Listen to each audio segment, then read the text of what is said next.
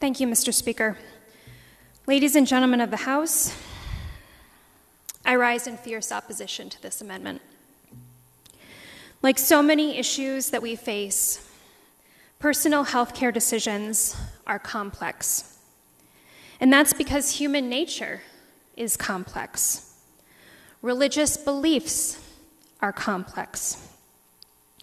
What I and so many Iowans want the majority party to understand is that requiring a woman to wait 24 hours for a legal medical procedure, something this legislature has never required of any other medical procedure, is driven entirely by ideology that has nothing, absolutely nothing, to do with medical science. The intent of a 24-hour ban is the same as the 72-hour ban passed a few years ago and found unconstitutional. Make it harder for a woman to get the care she needs, and she just won't get it.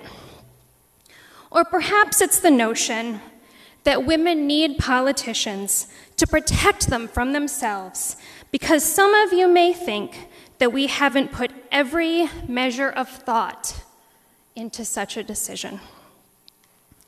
I can't tell you how many of my constituents have contacted me about not letting politicians interfere in their private and sometimes difficult healthcare decisions, begging us to try and have some kind of understanding and empathy for what it's like to be the one walking in these shoes.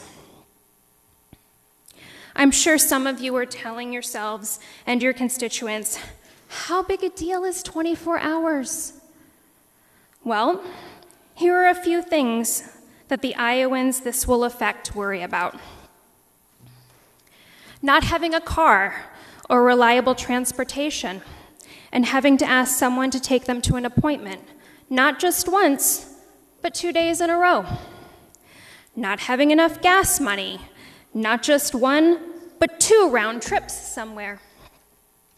Looking at their bank account and wondering how they'll pay for that night in a hotel or an extra few meals because a doctor's appointment takes longer than necessary. Getting back home to relieve the babysitter and worrying that they won't be able to get childcare for the next day.